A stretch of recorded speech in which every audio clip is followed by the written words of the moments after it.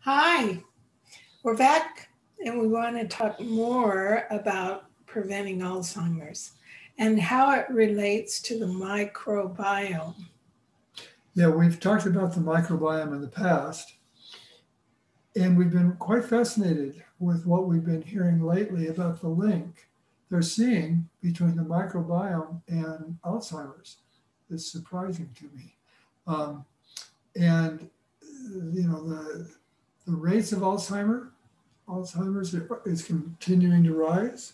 Yeah, it's going up. Dramatically rise. Yeah, and there's no meaningful treatment. And in a way, could we say that's a good sign? Because it means we need to focus on prevention. And what's great is that the same things that help us prevent Alzheimer's help us prevent stroke, high blood pressure, diabetes, heart attack. It keeps us healthy. Arthritis. Right. It's basically keeps the inflammation down and eat a lot of high fibered foods. But just to fill it out a little bit, again, the microbiome, that refers to all the microbes in our gut. And gosh, there's a lot of them there. We're talking trillions. I heard someone say the other day, in 1 gram of our poop, there are more bacteria than there are stars in the known universe. That is amazing. We got a lot of bacteria in us. Yeah. And they're beginning to see the beneficial role that all this bacteria plays in our health. And so we hear about the good bacteria, the bad bacteria. And what we're seeing is that about 99% of the bacteria in a healthy gut is all beneficial. Well, there's what they call symbiotic and commensal. The symbiotic are the really beneficial ones. They're making stuff that's good for us. The commensals are just kind of neutral. They're kind of there. And I'm guessing they probably have an important role, and we haven't discovered that yet. Yeah, so we're saying, they're just kind of there. But nature doesn't seem to do things without a reason. So I'm guessing they're there for a reason. And so there's actually less than 1% that are not beneficial. And I think one of the common experiences of that when the microbiome gets out of balance is what we call candida. I mean, candida is present in everybody's microbiome, but when the microbiome is balanced, there's no problem. But when there's a disruption to the microbiome, then there's an overgrowth of candida, and it messes us up in lots of ways. So it's about keeping that microbiome in balance and healthy. And did you have something to say? I was just going to say, how do we do that? So basically, we want to keep the inflammation down.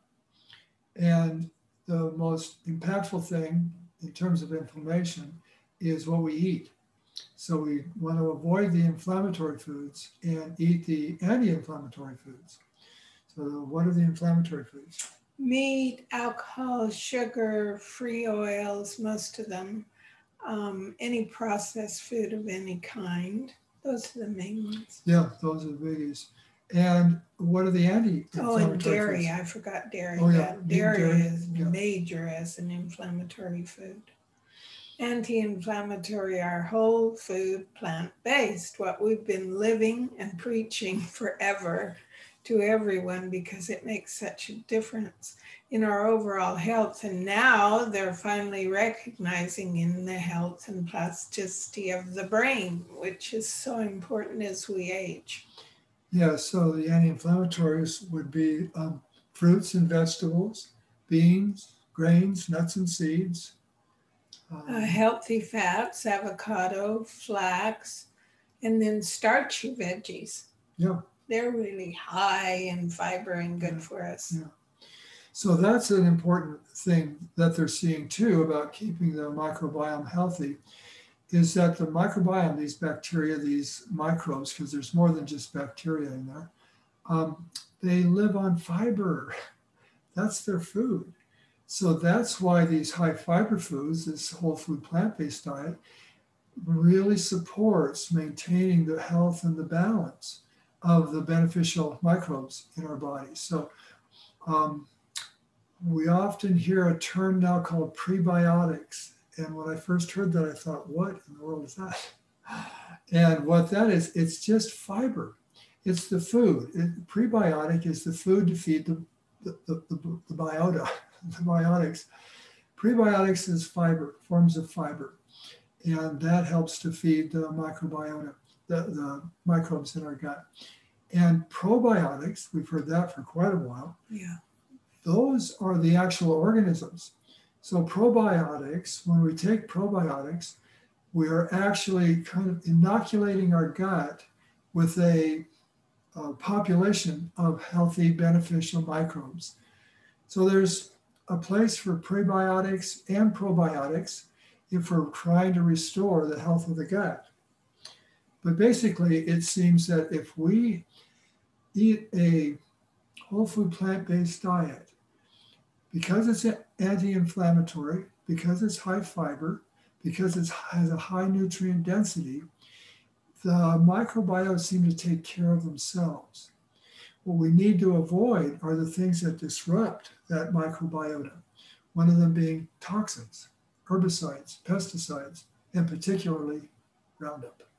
Yeah, so we want to eat organic because that really supports the microbiome.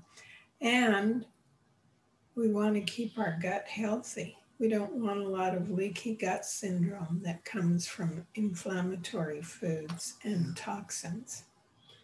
Yeah, so there's more and more interest in the scientific community these days, apparently, about the role of Roundup. There's been some concern about GMOs. It's kind of an odd thing that we're doing, playing with the genetics of our food. But the scientific community now is beginning to see the greatest danger of GMOs may not be the GMO food itself as much as all the Roundup that is sprayed on them in order to kill the weeds in the fields, because these residues come into the body and that disrupts the microbiota, the bacteria in our guts. These are toxins. Roundup is a toxin. We don't want it in our body. Yeah. You know, the most important thing we must not forget to mention, which we're always saying, is you want 2 large servings of dark leafy greens. They're very high in fiber, great for the microbiome, but they're very, very high in nutrient per calorie.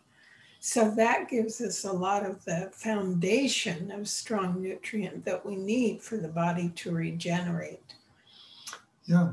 So that, in a nutshell, is the direction that seems to be the best treatment. Well, it's not a treatment. The best way to prevent Alzheimer's. Yeah, because the whole food plant-based approach is giving the microbiota what it needs. And if we stay whole food plant-based and add organic to that definition, we're leaving out the processed, the high fat, the sugar. Sugar is another thing that disturbs the microbiota. We need sugar ourselves. I mean, that's how we get energy. But refined sugar, putting refined sugar into our gut, not a good idea. We want to put the complex carbohydrates in that our microbiota break down into the forms of sugar that we use best for fuel and energy. And they're finding also that artificial sweeteners are really deadly for the microbiome and for leaky gut syndrome. So don't use those. They're not great. Yeah, so along with the whole food plant-based diet, they're recommending sleep. Lack of sleep can disrupt the microbiome. Stress tends to disrupt the microbiome. So a good stress management system of some type, meditation, and exercise is good because that's kind of anti-stress. That's a good form of stress management as well, exercise and walking and that. Is there anything else? I just want to share about the recipe. Okay. So we've made kimchi before, and we made it again yesterday. Isn't that gorgeous? And it's just a light version of kimchi, not tons of hot, but very tasty. And this particular kimchi or the sauerkraut that you make at home is a probiotic. It really supports the microbiome. So we'll put a link to the recipe. There are 2 on the website for kimchi. Have a look and see what you prefer. What I added to this one that isn't in the recipe are some thin ginger slices that I dice quite fine. I just like kind of the zing that ginger gives it. Yeah, that's great. Okay, well, that's it for now. And see you next see you time. all the best. Yeah. Bye-bye. Bye.